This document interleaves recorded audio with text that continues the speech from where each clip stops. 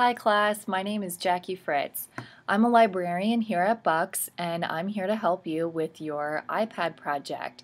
You're going to be reading The Wonderful Wizard of Oz on the iPad, and you'll be using that to help you learn to build your reading and vocabulary skills with a series of iPad and in-class based activities that Professor Lisher will guide you through. If you have any questions about using the iPad or using certain apps on the iPad, I've created this guide here to help you with that.